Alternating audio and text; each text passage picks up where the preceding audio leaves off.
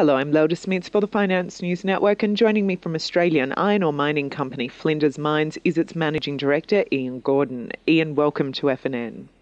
Thank you. Now, Ian, you've been appointed as Managing Director of Flinders Mines. What is your strategy for taking the company forward?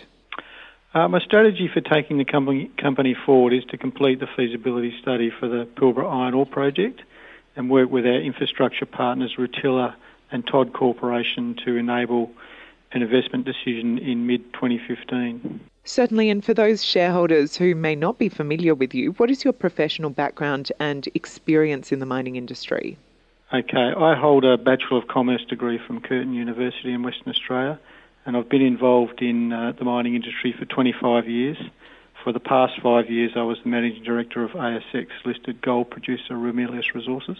Right now, as you mentioned, Flinders Mines is focused on the Pilbara Iron Ore Project in Western Australia. What is the size of the resource and at what stage is the project?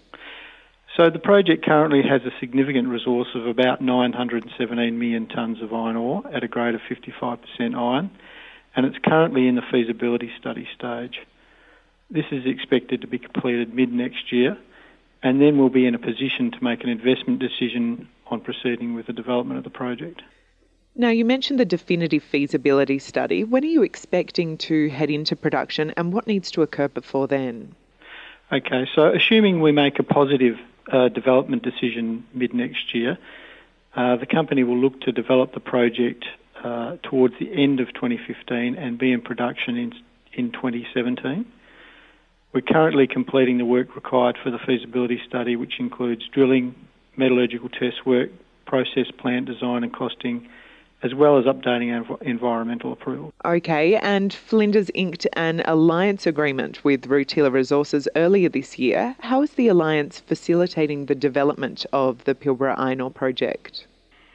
So the Rutilla Alliance gives Flinders an infrastructure solution that allows its iron ore to be transported and shipped to its customers via a rail and port facility.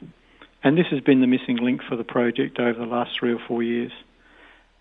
Rutilla and Flinders have now aligned their feasibility studies so that each party can make a decision to invest in the project in the September quarter next year. Right, and Ian, what are the commercial terms of the agreement and estimated capital costs? So Flinders will pay Rutilla a service fee for the transport and loading of its ore.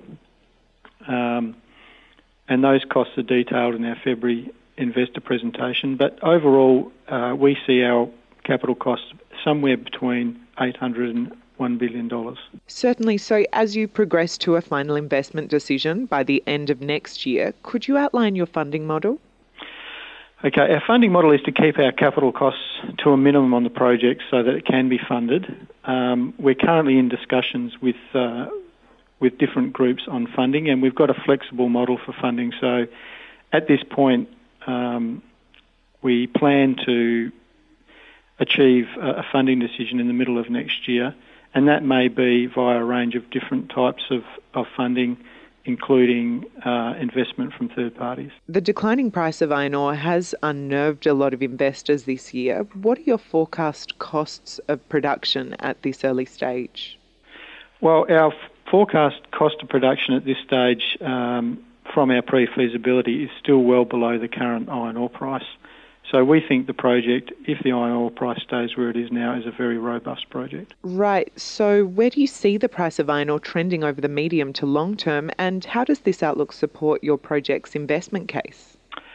Well, the outlook that we've got at the moment is suggesting that the iron ore price will stay where it is now for the foreseeable future. And as I said previously, we think our costs are robust at that price level. Great. So finally, Ian, as we step into the second half of the year, how will you be hoping to position Flinders Mines by the end of the full year?